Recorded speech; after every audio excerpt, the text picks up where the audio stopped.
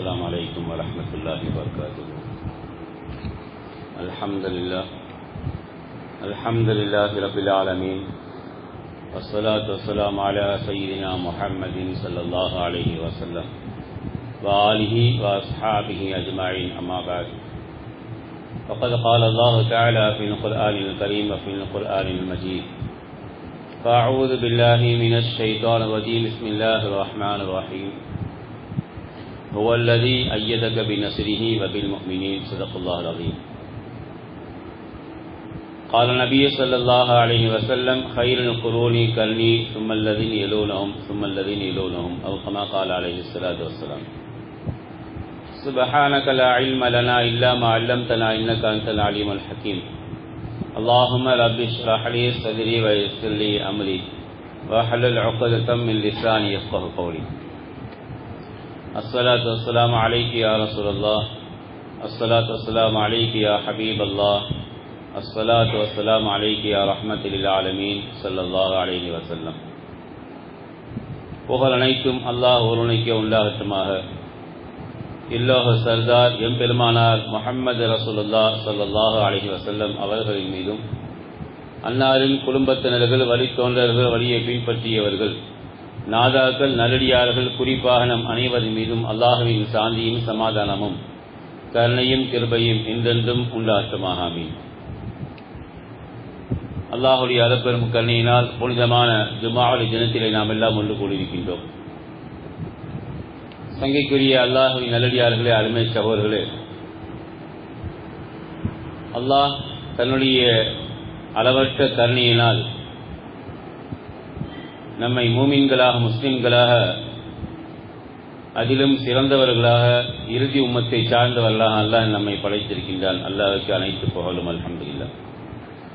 நாம் இன்று வாழக்கூடிய இந்த காலகட்டத்தையும் இதற்கு முன்னால் இருந்த காலத்தையும் நாம் சற்று ஆய்வு செய்தோமேயானால், முன் சென்ற காலம் நமக்கு எவ்வளவு முன்மாதிரியாக பாடங்களையும் படிப்பினைகளையும் நமக்கு கற்றுத்தருகின்றது என்பதை நாம் ஆய்வு செய்ய கடமைப்பட்டவர்களாக இருக்கின்றோம். உலகத்தையே இந்த இஸ்லாமிய மார்க்கம் வழிநடத்திய காலகட்டம் என்று, பொன் எழுத்துக்களால் பொறிக்கப்படக்கூடிய காலம் என்று ஒரு காலம் இருந்தது.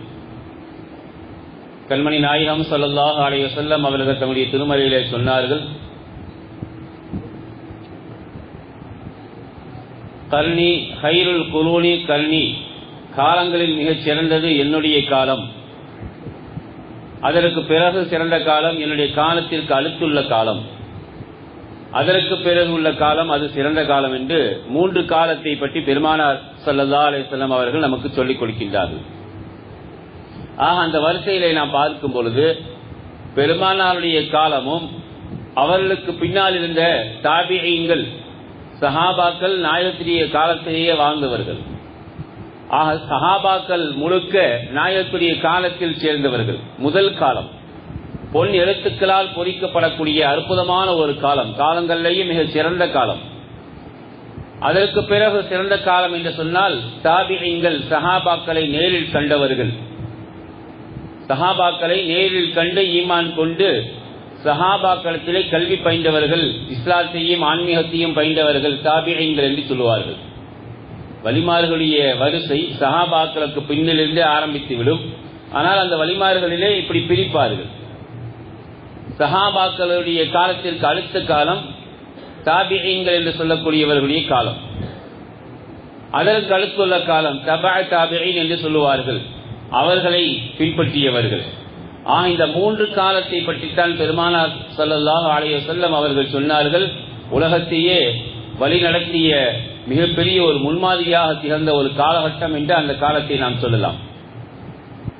இன்னும் நாம் பார்க்கும்பொழுது, அந்த இஸ்லாமிய முன்மாதிரியான காலகட்டங்களை ஆய்வு செய்யும் பொழுது, முஸ்லிம் சமூகம் எல்லா வகையான சக்திகளையும், ஆற்றல்களையும், வல்லமைகளையும் பெற்றிருந்து, அது இந்த இஸ்லாமிய சமூகத்தை, முஸ்லிம் சமூகத்தை, சமுதாயத்தை எந்த அளவிற்கு அது வழி நடத்தியது, எந்த அளவிற்கு அது சக்திப்படுத்தியது, சக்தி உள்ள சமூகமாக அது ஆக்கியது என்று எல்லா வரலாற்று நூல்களையும் பதிவு செய்யப்பட்டிருப்பதை நாம் பார்க்க முடியும். மிகப்பெரிய புகழாரத்திற்கு உரிய மார்க்கமாக அந்த காலகட்டம் இருந்தது.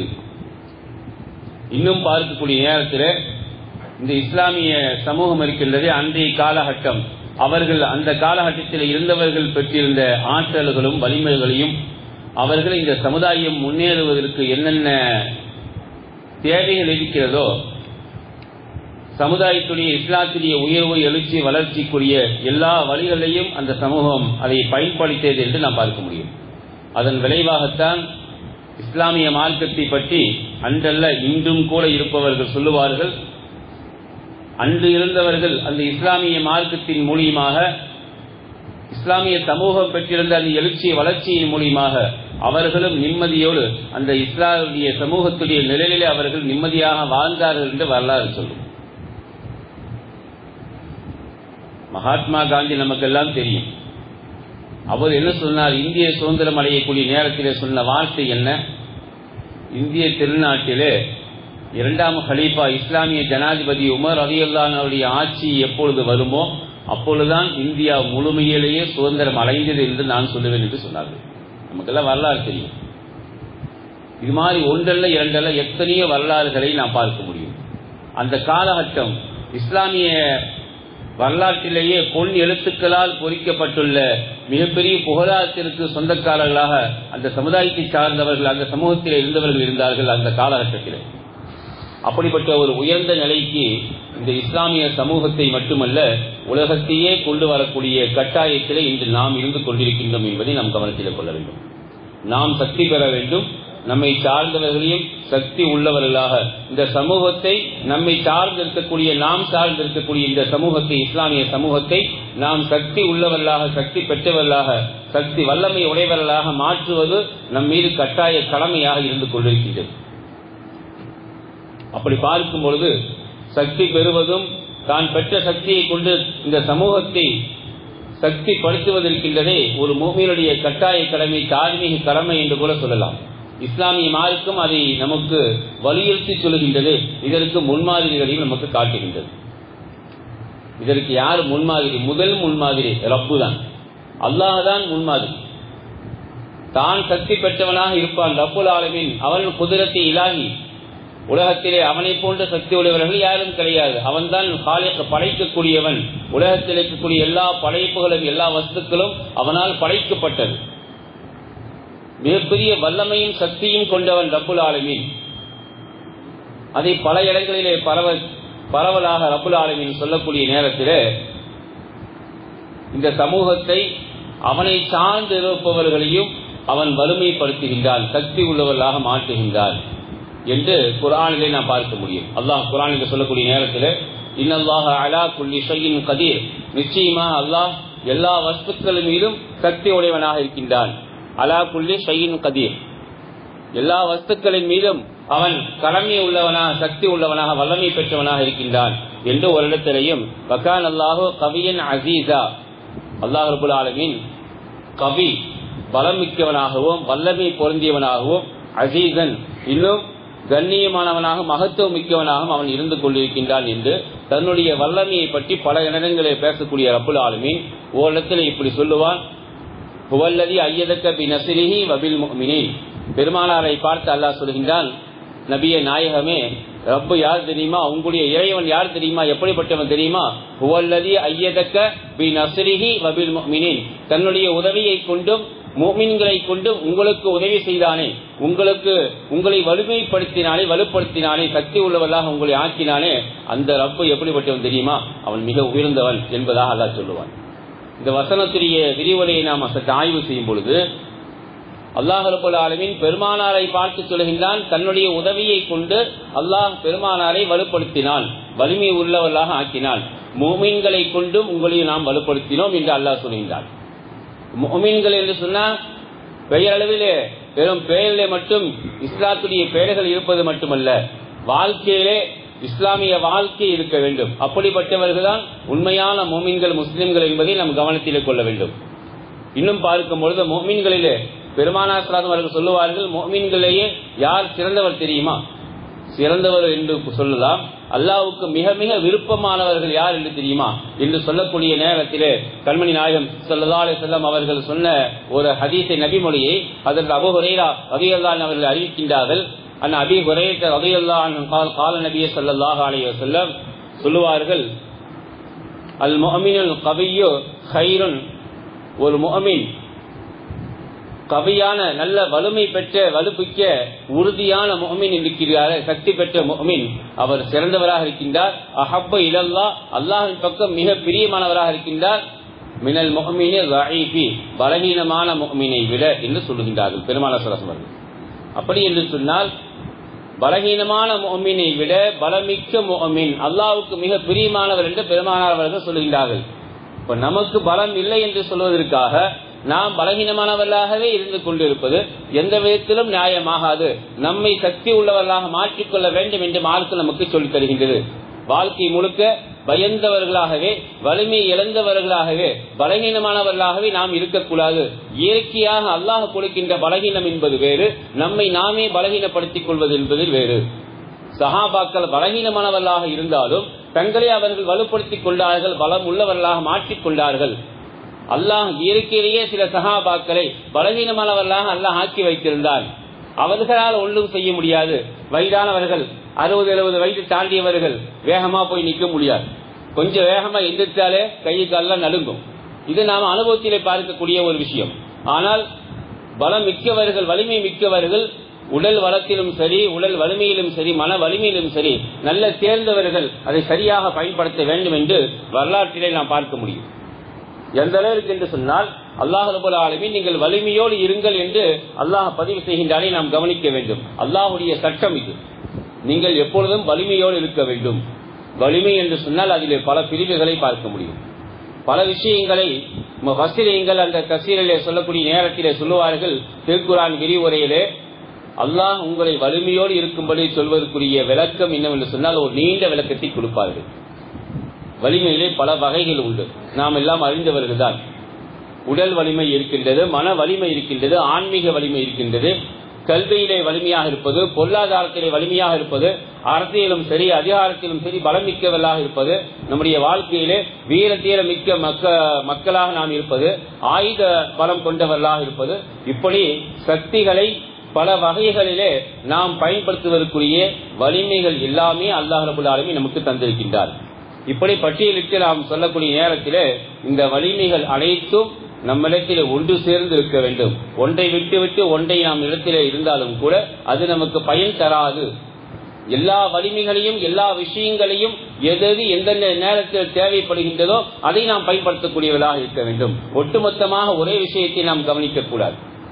ஒரு மனிதனுக்கு உடல் வலிமை இருக்க வேண்டும், மன வலிமையும் இருக்க வேண்டும். அதே போன்று அதிகார பலம், அரசியல் பலம், வீர தீரம் என்பது இருக்க வேண்டும், பொருளாதார பலம் இருக்க வேண்டும். இவை அனைத்தும் ஒன்று சேர்ந்தால்தான் நாம் நம்முடைய வாழ்வாதாரங்களை, உரிமைகளை நாம் தைரியத்தோடு முழு மூச்சிலே நாம் பெற முடியும் என்பதை வரலாற்றிலே பல நிகழ்ச்சிகளை நாம் பார்க்க முடியும்.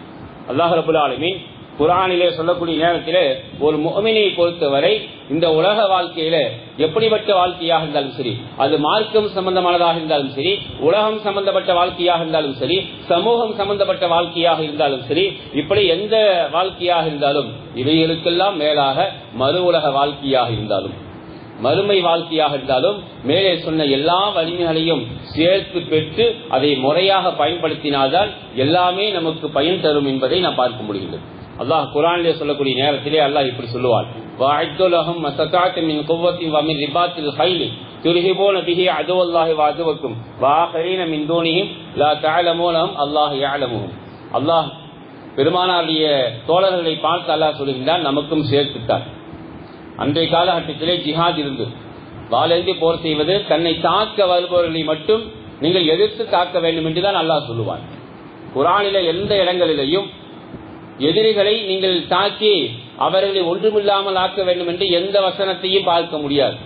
காலையில் கூட சொன்னோம், இஸ்லாம் வாளால் பரவியது அல்ல. சஹாபாக்களுடைய பெருமானாருடைய நன்னடத்தைகளின் மூலியமாக, அழகான நற்குணங்களின் மூலியமாகத்தான் இந்த இஸ்லாம் மார்க்கம் பரவியது என்று வரலாறு சொல்லும்.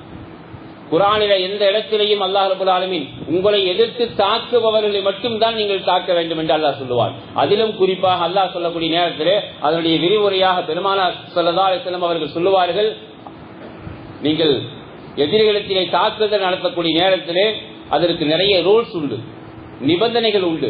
அதிகாலையில் தான் எல்லோருமே விழித்திருக்கக்கூடிய நேரத்தில் தான் போரை துவங்க வேண்டும். ராத்திரியில் எல்லாரும் தூங்கிட்டு இருக்கும் பொழுது கோழைகளை போன்று போர் செய்யக்கூடாது.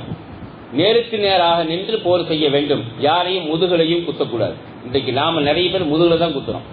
அது எந்த வகையில் வேணா எடுத்துக்கலாம். ஆயுதம் மட்டுமல்ல, நம்முடைய நாவினாலும் முதுகிலை குத்தி கொண்டிருக்கின்றோம். அல்லாஹ் நம்மை பாதுகாக்க வேண்டும். நேருக்கு நேராக பேச வேண்டும், நேருக்கு நேராக போர் செய்ய வேண்டும். அதுவும் அதிகாலை நேரத்திலே போர் செய்ய வேண்டும். பெண்களையும் குழந்தைகளையும் வயோதிகர்கள் முதியவர்களையும் யாரும் ஒன்றும் செய்துவிடக்கூடாது. அவர்களுக்கு எந்தவித ஆபத்துகளையும் பிரச்சனைகளையும் உருவாக்கக்கூடாது. ஊரை நிர்மூலம் செய்துவிடக்கூடாது, சேதப்படுத்தக்கூடாது. ஊரில் இருக்கக்கூடிய எந்த பொருட்களையும் சேதப்படுத்தக்கூடாது என்று நிறைய சட்ட வரைமுறைகள் உண்டு. போர் செய்வதாக இருந்தால் மற்றவர்களை போன்று இஸ்லாமிய மார்க்கம் சொல்லவில்லை. எல்லாத்துக்கும் ரூல்ஸ் வச்சிருக்கு. அப்படி இருக்கும் பொழுது அல்லாஹ் ரப்பல் ஆலமீன் இந்த வசனத்தில் அல்லாஹ் சொல்கின்றான், வஅய்துலஹும் மஸ்ததஅதும் மின் குவ்வத்தின் வமின் ரிபாத்தில் கைலி. நீங்கள் உங்களுடைய ஆற்றல்களையும் வலிமைகளையும் ஒரு சேர்த்து நீங்கள் தயாராக இருங்கள். வஅய்துலஹும் மஸ்ததஅதும், உங்களுடைய சக்திக்கு தகுந்தவாறு உங்களுடைய ஆற்றல்களையும் வலிமைகளையும் ஒன்று சேர்த்து நீங்கள் தயாராக இருங்கள். வமின் ரிபாத்தில் கைல், குதிரை படைகளையும் நீங்கள் எடுத்து தயாராக இருங்கள். குதிரை படைகளையும் தயார் செய்து கொண்டு நீங்கள் எப்பொழுதுமே தயாராக இருங்கள். அதுவல்லாஹ் துர்ஹிபூன பிஹி அதுவல்லாஹி வ அதுவக்கும். எதற்காக தெரியுமா? அல்லாஹ்வுடைய விரோதிகளையும் உங்களுடைய விரோதிகளையும் எதிர்ப்பதற்காக. உங்களுடைய விரோதிகளையும் அல்லாஹ்வுடைய எதிரிகளையும் யாரெல்லாம் இருக்கின்றார்களோ அவர்களை நீங்கள் தயாராக இருந்து அந்த குதிரை படைகளை கொண்டு அவர்களை எதிர்த்து தாக்குவதற்காக நீங்கள் தயாராக இருங்கள். துர்ஹிபூன பிஹி அதுவல்லாஹி வ அதுவக்கும் வ ஆகரீன மின் தூனிஹிம். அல்லாஹ் கடைசியாக சொல்கின்றான், அதிலே யார் விரோதிகள் என்பதை, எதிரிகள் யார் யாரெல்லாம் இருக்கின்றார்கள் என்பதை அல்லாஹ் யஅலமுஹும், நீங்கள் அறிய மாட்டீர்கள், ரப்பு தான் அறிந்தவன் என்று அல்லாஹ் சொல்கின்றார். இந்த வசனத்தை நாம் ஆய்வு செய்யும் பொழுது அல்லாஹ் ரப்பல் ஆலமீன் நமக்கு என்ன சொல்லித் தருகின்றார்? ஜிஹாத் மட்டும் முக்கியமல்ல, நீங்கள் உங்களுடைய ஆற்றல்களையும் வலிமைகளையும் ஒன்று சேர்த்து நீங்கள் எப்பொழுதுமே எதிரிகளை எதிர்கொள்வதற்காக நீங்கள் தயாராக இருங்கள். அப்படி பார்க்கும் பொழுது விரோதிகளை இந்த இஸ்லாமிய மார்க்கத்திலே நாம் இருக்கும் பொழுது நமக்கு எதிராக பகைவர்களாக இருப்பவர்கள் விரோதிகளை எதிர்கொள்வதற்காக நாம் எப்பொழுதுமே வலிமையோடு இருக்க வேண்டும். அந்த முஸ்லிம் சமூகம் இருக்கின்றதே அதை எதிர்கொள்வதற்காக எப்பொழுதுமே தயாராகவும் இருக்க வேண்டும். எப்போ யார் வருவா என்று தெரியாது. எதிரிகள் எந்த நேரத்தில் வேண்டுமானாலும் எந்த ரூபத்தில் வேண்டுமானாலும் வரலாம் என்பதைத்தான் அல்லாஹ் சொல்கின்றான். அல்லாஹ் யஅலமுஹும், அந்த எதிரிகளை நான் அல்லாஹ் தான் அறிந்தவன், நீங்கள் அறிய மாட்டீர்கள் என்று அல்லாஹ் சொல்லி காட்டுகின்றான். இன்னும் பார்க்கக்கூடிய நேரத்திலே சங்கைக்குரியவர்களே நாம் விளங்க வேண்டும். அல்லாஹ் இந்த இடத்த வசனத்திலே ஜிஹாதை மட்டும்தான், மார்க்க போரை மட்டும்தான் அல்லாஹ் சுட்டி காட்டுகின்றானா என்று சொன்னால், ஜிஹாது தேவைப்பட்டால் மட்டும்தான் அதை நாம் பயன்படுத்த வேண்டும். அவை இல்லாமல் எந்தெந்த நேரத்திலே சூழ்நிலைக்கு தகுந்தால் போல எந்தெந்த நேரத்திலே எது தேவையோ அவசியமோ அதை நாம் பயன்படுத்த வேண்டும். அது நமக்கு தேவை. ஷைத்தான் நம்முடைய எதிரி என்று அல்லாஹ் குர்ஆனிலே சொல்லுவார். ஷைத்தான் நமக்கு பகிரங்கமான எதிரி என்பதாக, விரோதி என்பதாக அல்லாஹ் குர்ஆனிலே பதிவு செய்வான். காரணம், அல்லாஹ்விடம் சவால் விட்டு வந்திருக்கின்றான். உன்னுடைய அடியார்களை பாவங்கள் செய்ய வைத்து நரகத்திலே நான் நிரப்புவேன் என்று அல்லாஹ்விடத்திலேயே சவால் விட்டு வந்தவன் இப்லீஸ், ஷைத்தான். அந்த இப்லீஸ் உங்களுக்கு பகிரங்கமான விரோதி. அவனுடைய வழிகளை நீங்கள் தேர்ந்தெடுத்தால், அவனை பின்பற்றினால் நீங்கள் செல்லக்கூடிய இடம் நரகம்தான் என்பதாக அல்லாஹ் குர்ஆனிலே பதிவு செய்வான். அப்பொழுது ஷைத்தானிடமிருந்து நம்மை பாதுகாத்துக் கொள்வதற்கு நாம் என்ன செய்யணும்? கத்தியை தூக்கணுமா, வாழை தூக்கணுமா? எதை தூக்கினாலும் வேலையாகாது. எந்த ஆயுதங்களும் பயன் தராது. ஷைத்தானை எதிர்கொள்வதற்காக நாம் எடுக்கின்ற ஆயுதங்கள் நமக்கு பயன் தராது. மாறாக ஷைத்தானை எதிர்கொள்ள வேண்டும் என்று சொன்னால் ஆன்மீக பலம், அறிவு பலம் நமக்கு வேண்டும். எது ஹலால் எது ஹராம் என்பதை விளங்கக்கூடிய, அந்த ஷைத்தானை அடித்து ஒழுக்கக்கூடிய, நம்முடைய நஃப்ஸை கட்டுப்படுத்தக்கூடிய, நம்முடைய மனோ இச்சைகளை கட்டுப்படுத்தக்கூடிய ஆன்மீக வலிமை ஒவ்வொரு மனிதனுக்கும் தேவை. அது இருந்தால்தான் ஷைத்தானை கட்டுப்படுத்த முடியும். அது இல்லை என்று சொன்னால் நாம் ஷைத்தான்களை, இப்லீஸை எதிர்கொள்ள முடியாது. நம்மை வழிகட்டி நாசப்படுத்தி விடுவான். அடுத்தது நாம் பார்க்கும் பொழுது அறியாமை என்பது நம்முடைய விரோதி என்று அல்லாஹ் குர்ஆனிலே சொல்லுவார். அறியாமை நம்முடைய விரோதி, எதிரி. ஷைத்தானுக்கு அடுத்ததாக நமக்கு இருக்கக்கூடிய விரோதி அறியாமை. அந்த அறியாமையிலிருந்து நாம் நம்மை பாதுகாத்துக் கொள்ள வேண்டும் என்று சொன்னால் அறிவாற்றல், கல்வியாற்றல், மார்க்கம் சம்பந்தமான கல்வியாற்றல் நமக்கு வேணும்.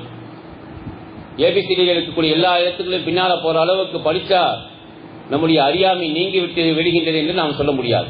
மார்க்கத்திலே யார் விளக்கமானவர்களாக, விளக்கம் தெரிந்தவர்களாக இருக்கின்றார்களோ, மார்க்கத்தை அறிந்தவர்களாக இருக்கின்றார்களோ அவர்கள் தான் அறிவாளிகள் என்று குர்ஆன் சொல்லும். மற்றவர்கள் எல்லாம் குர்ஆன் அறிவாளி என்று சொல்லார், அதுக்கு வேறு பேர், அது சொல்ல முடியாது. சங்கைக்குரியவர்களே, அறியாமையிலிருந்து நாம் அறியாமையை எதிர்கொள்ள வேண்டும் என்று சொன்னால் அறிவாற்றல், கல்வி நமக்கு தேவை. மார்க்கம் சம்பந்தமான கல்வி நமக்கு தேவை. அடுத்தது நாம் பார்க்கும் பொழுது ஏழ்மை, வறுமை நம்முடைய வாழ்க்கையிலே நமக்கு மிகப்பெரிய விரோதி. அல்லாஹ் அதையும் குர்ஆனிலே சொல்லுவான். ஏழ்மையை கொண்டும் வறுமையை கொண்டும் தான் ஷைத்தான் உங்களை பயமுறுத்துவான் என்பதாக அல்லாஹ் குர்ஆனிலே சொல்லுவான். ஏழ்மையும் வறுமையும் நமக்கு மிகப்பெரிய விரோதிகளில் உண்டு. அதை எதிர்கொள்வதற்கு நமக்கு என்ன வேண்டும்? பொருளாதாரம் வேண்டும். சில நேரங்களில் மன வலிமையும் வேண்டும். ஏழ்மையும் வறுமையும் நமக்கு வரக்கூடிய நேரத்திலே அதை எதிர்கொள்ளக்கூடிய மன வலிமை வேண்டும். ரொம்ப சிரமமா இருக்குது, கஷ்டமா இருக்குது, பொருளாதாரம் இல்லை, அடுத்த இடத்திலே கையேந்தக்கூடிய நிலை வந்தாலும் கூட நாம் நம்முடைய மனோ வலிமையை பயன்படுத்த வேண்டும். அந்த நேரத்தில் இன்னும் சில நேரங்களிலே பொருளாதார வலிமையும் தேவை. இந்த இரண்டும் இருந்தால்தான் நாம் ஏழ்மையும் வறுமையும் முறியடிக்க முடியும் என்று வரலாறு நமக்கு சொல்லிக் கொடுக்கும்.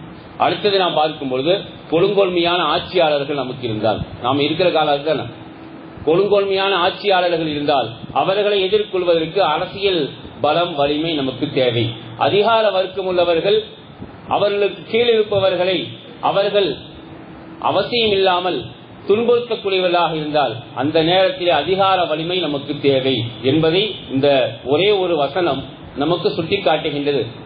நாம் சக்தி பெற வேண்டும், நம்மை சார்ந்திருக்கக்கூடிய இஸ்லாமிய சமூகத்தை சக்தி உள்ளவர்களாக நாம் மாற்ற வேண்டும் என்று குர்ஆனும் ஹதீஸும் நமக்கு சொல்லித் தருகின்றது. ஆக ஒரு முஃமினிடத்திலே ஏதாவது ஒரு ஆற்றல் வலிமை இருந்தால் அதை இந்த சமூகத்துடைய வளர்ச்சிக்கு நாம் பயன்படுத்திக் கொள்ள வேண்டுமே தவிர அதை நாம் இழிவாக, கேவலமாக, அதை பயனில்லாத விஷயங்களிலே நாம் பயன்படுத்தி அந்த வலிமையும் ஆற்றலையும் வீணாக்கிவிடக் கூடாது என்று வரலாறு நமக்கு ஒரு நிகழ்ச்சியை சுட்டிக்காட்டுகிறது.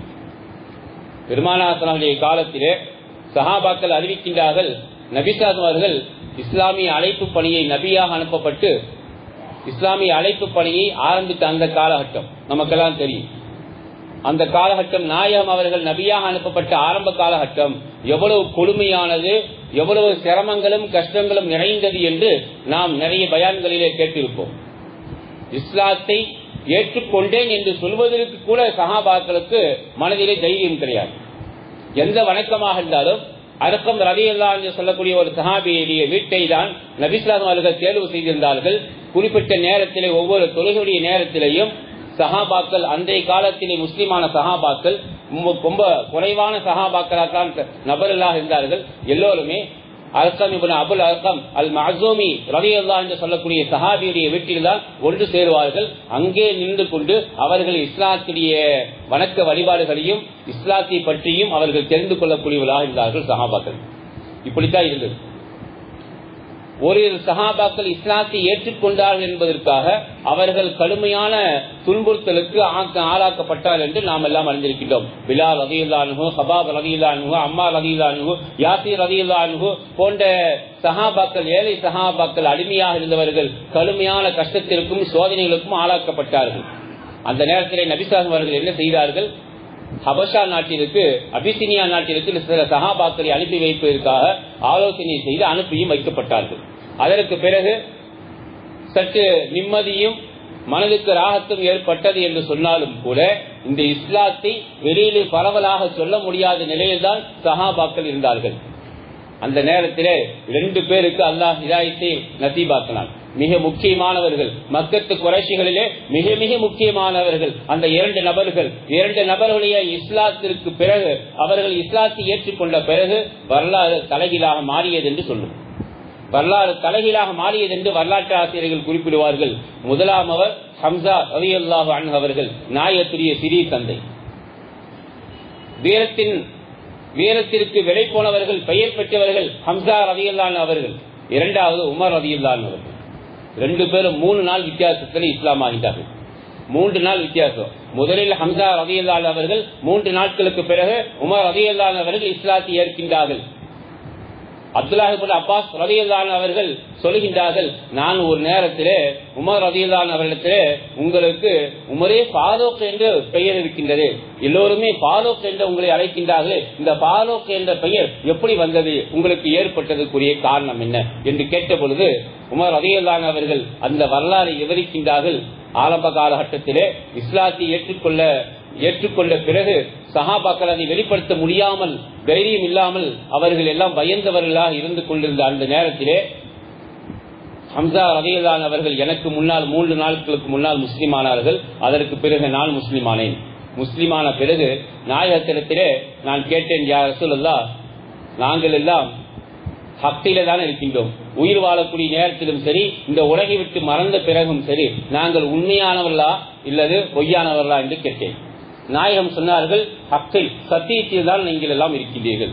அப்ப நீங்களும் சத்தியத்தில் தான் இருக்கின்றீர்கள். ஆம் என்று சொன்னார்கள் நாயகம் அவர்கள். அப்படி இருக்கும் பொழுது, நீங்களும் சத்தியத்தில் இருக்கும் பொழுது நாங்களும் சத்தியத்தில் இருக்கும்போது, இருந்தாலும் இறந்தாலும் நாம் எல்லோரும் ஹக்கான உண்மையான மார்க்கத்தில் தான் இருக்கின்றோம். அப்பையும் மறைஞ்சு செயல்படணும். இந்த இஸ்லாத்தை நாம் ஏற்றுக்கொண்ட இஸ்லாத்தை மக்களுக்கு வெளிப்படுத்தணும் என்று சொல்லிவிட்டு நேராக ஹம்சா ரலியல்லாஹு அவர்களையும் அழைத்து முஸ்லிம்களை அன்றைய காலத்திலேயே ஏற்றுக்கொண்ட சஹாபாக்களை 2 பிரிவுகளாக பிரித்து 2 அணிகளாக வரிசையாக நிற்க வைத்து, ஒரு அணிக்கு நான் முன்னால், இன்னொரு அணிக்கு ஹம்சா ரலியல்லாஹு அவர்களும் முன்னால் நின்று கொண்டு, எங்கள் 2 அணிகளுக்கு நடுவிலே பெருமானாரை நிற்க வைத்துக் கொண்டு நாங்கள் எல்லோருமே ஒன்று சேர்ந்து வேகமாக கிளம்பினோம். புழுதி கிளம்பியது. யார் வருகின்றார்கள் என்று அறிய முடியாத அளவிற்கு புழுதி கிளம்பியது. அவ்வளவு வேகத்திலே நாங்கள் கிளம்பி சென்று நேராக எங்கே நுழைந்தோம்? காபாவிற்குள்ளே நுழைந்தோம். ஹரமுக்குள்ளே காபத்துல்லாவிற்குள்ளே நுழைந்த பொழுது அங்கே வீட்டிலிருந்த மக்கத்து குறைஷிகளுக்கு ஏற்பட்ட நடுக்கும் பயம் இருக்கின்றதே, அதற்கு முன்னால் வாழ்நாளிலே எப்பொழுதுமே அப்படி ஏற்பட்டிருக்காது. எங்களை 2 பேர், என்னையும் ஹம்சா ரலியல்லாஹு அவர்களையும் பார்த்த மக்கத்து குறைஷிகள் அப்படியே அதிர்ச்சியுட்டு பேச வழி இல்லாமல் நின்று கொண்டிருந்தார்கள். நாங்கள் நேராக சென்று நாங்கள் எல்லோருமே இஸ்லாமிய மார்க்கத்தை ஏற்றுக்கொண்டோம் என்று காபாவுடைய திரையை பிடித்து நாங்கள் அறிவிப்பு செய்தோம். அதற்கு பிறகு இந்த நிலையை கண்ட பெருமானார் ஸல்லல்லாஹு அலைஹி வஸல்லம் அவர்கள் மனம் மகிழ்ச்சி அடைந்து சந்தோஷம் அடைந்து அந்த நேரத்தில் தான் எனக்காக துஆ செய்து எனக்கு ஃபாரூக் என்ற பெயரை சூட்டினார்கள் என்று உமர் ரலியல்லாஹு அவர்கள் சொல்லித் தருகின்றார்கள். ஆக தங்கைக்குரியவர்களே, நமக்கு நம்முடைய சமுதாயத்திலே யாருக்காவது ஆற்றலையும் வலிமையும் அல்லாஹ் கொடுத்திருந்தால் அதை சமுதாயத்துடைய வளர்ச்சிக்காக நாம் பயன்படுத்த வேண்டுமே தவிர சமுதாயத்துடைய வீழ்ச்சிக்காக நாம் பயன்படுத்தக்கூடியவர்களாக இருக்கக்கூடாது என்று மார்க்கு நமக்கு அழகாக சொல்லித் தருகின்றது. ஆக அந்த வரிசையிலே நாம் எப்பொழுதுமே நாம் இருக்கக்கூடிய இந்த காலகட்டம் எவ்வளவு நெருக்கடியான காலகட்டம் என்பதை நாம் கவனிக்க வேண்டும். அல்லாஹ் ரப்பல் ஆலமீன் இந்த நெருக்கடியான காலகட்டத்திலும் நாம் தைரியம் மிக்கவர்களாக, வலிமை மிக்கவர்களாக நாம் மாற வேண்டும். நம்மை சார்ந்து இருக்கக்கூடிய சமூகத்தையும் வலிமை மிக்கவர்களாக, சக்தி உள்ளவர்களாக நாம் மாற்றுவது ஒவ்வொரு முஸ்லிமின் மீதும் தார்மீக கட்டாய கடமையாக இருக்கிறது என்பதை விளங்கி செயல்படக்கூடிய நசீபை அல்லாஹ் நம் அனைவருக்கும் தந்தல்வானாக. அல்ஹம்துலில்லாஹி ரப்பில் ஆலமீன். அஸ்ஸலாமு அலைக்கும் வரஹ்மத்துல்லாஹி வபரகாத்துஹு. அறிவிப்பு இருக்குது. இன்ஷா அல்லாஹ் தொழுகைக்கு பின்னால் அது அறிவிக்கை செய்யப்படும். சுன்னத்துல் தொழுகிறான் இன்ஷா அல்லாஹ். அஸ்ஸலாமு அலைக்கும்.